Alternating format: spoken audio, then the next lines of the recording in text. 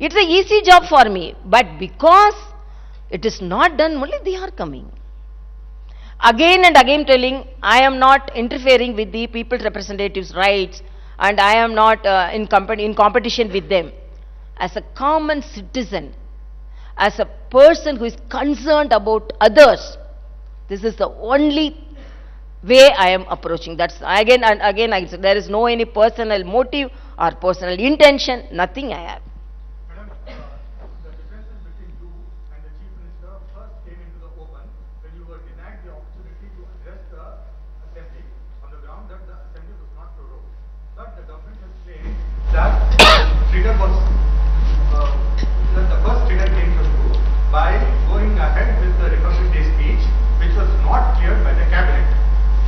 This is against the Constitution. No, I am asking, before that, why the governor was not allowed to hoist the flag? Why there was not a parade? What made them to pass a resolution in the ministry saying that let the governor hoist the flag inside the Raj Bhavan? It's the pride of the country, it's the pride of the state, it's not the right of the governor. All the states had parade. Why the people of Telangana denied that pride? Did any activities took part in the because of COVID? No political gathering was there. COVID was only in Telangana.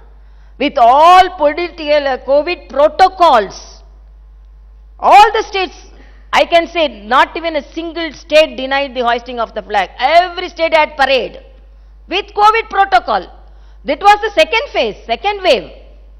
First wave, it's not the first wave, second wave, which was milder, and all the states. Only Telangana is bothered about COVID. Only governor of Telangana should be protected from COVID. All the states had a parade, even central had a parade.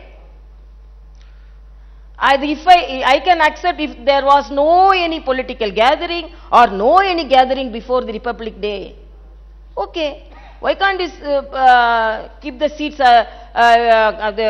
with social distancing? And what made you then, when my office asked give the speech, they denied the speech. Governor should not talk. How can they tell like that? First citizen, when this is the celebration of 75th year, we have the right to talk, but then a governor is telling, no, don't talk because we won't give. If they are not giving, should I shut my mouth? Don't I have the right to talk? Should I read only what they give on a Republic Day? I lauded the people of Telangana. I appreciated the farmers. I appreciate the IT professionals. I appreciate the frontline warriors. Nobody came to the Republic Day. Okay, I am telling, okay, I conduct the program because of your resolution. I conduct the program at Raj Bhavan. Why didn't you come? What prevented your MLAs not to come? What prevented your MPs? What prevented your councillors? It's an untouchable place, Raj Bhavan? Is it untouchable place, I am asking? Are you discriminating? I am hoisting my proud flag, proud of my country, pride of my country. I am the first citizen of this state.